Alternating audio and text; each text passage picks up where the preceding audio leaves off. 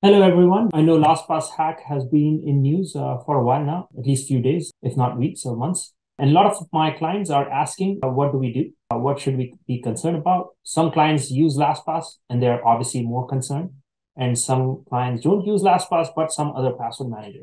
So today's purpose of this video is just give some basic and practical steps to handle the LastPass hack if you're a LastPass user. And if you're using some other password manager, also give you some best practices because, again, every password manager has been hacked at some point or the other.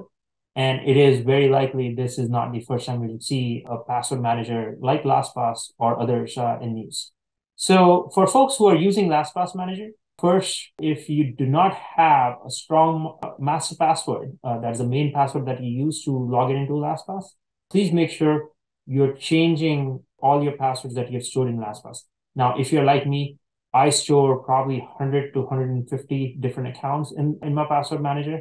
So it's practically impossible to change all of them overnight. But in that scenario, at least for the critical applications like your bank accounts or any place where you have private data, like your social security numbers, sensitive data, card numbers, and all that stuff, or anywhere you have financial data, bank accounts, your tax, TurboTax could be another one. Wherever you have all that data, go and change your passwords if you have not already done that.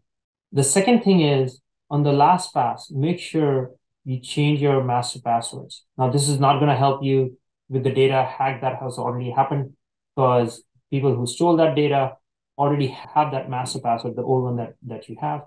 And if they end up cracking that, they have access to all your passwords from there on. So just make sure you're now, at least from a go forward perspective, you're changing your master password. Now, for people who do not use LastPass and use some other password manager, make sure you're keeping a strong master password. So if you're using or saving passwords, please do not save any sensitive passwords in your browsers. While they are encrypted, they do not have a master password that goes for encryption. So try avoiding that. Do get one of the password managers, again, LastPass or Password One, or there are a few other password managers. If you need help selecting it, please do reach out to us at OrionNetworks.net, and we're happy to recommend a few good password managers as well. And again, change your master passwords, whatever password manager you're using. Change them often, make them complex. Do not use a standardized passwords for those. Your master password is the key to the kingdom, so to speak. So make sure your keys to the kingdom is as unique as possible. If you have any specific questions, please do reach out to us. Our website address is orionnetworks.net. I would be happy to help and answer any specific questions you may have. And also, if you're just concerned about your security, our company also does security assessments. So just reach out to us and we'll be happy to help.